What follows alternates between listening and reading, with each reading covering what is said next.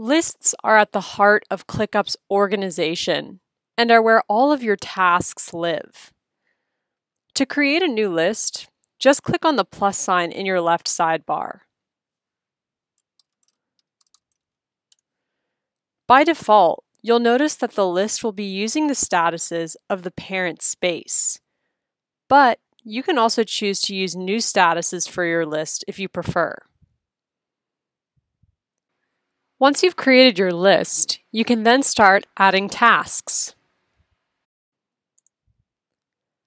In addition to creating standalone lists, you can group lists underneath a folder.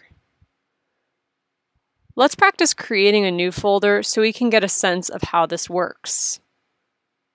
I'm going to create a new folder to represent a client I'm managing. I can now add lists to represent the different services I'll be offering to the client. Let's say I work at a digital agency. I can create lists for things like marketing automation, SEO, and any other services that I provide. Click on List Info on the right side of any list title to view the list's information.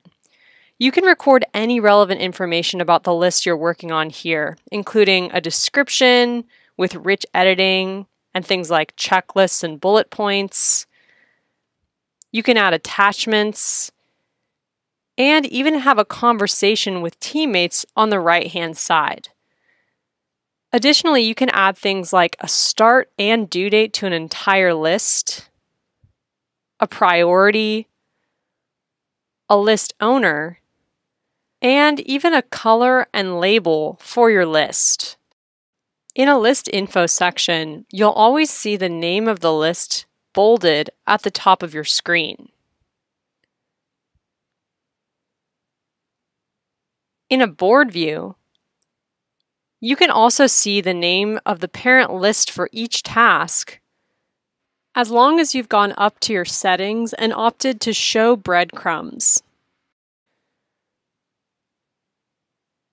In a calendar view, you can also choose to show parent list names on each task card by going up to your settings and opting to show location on each task.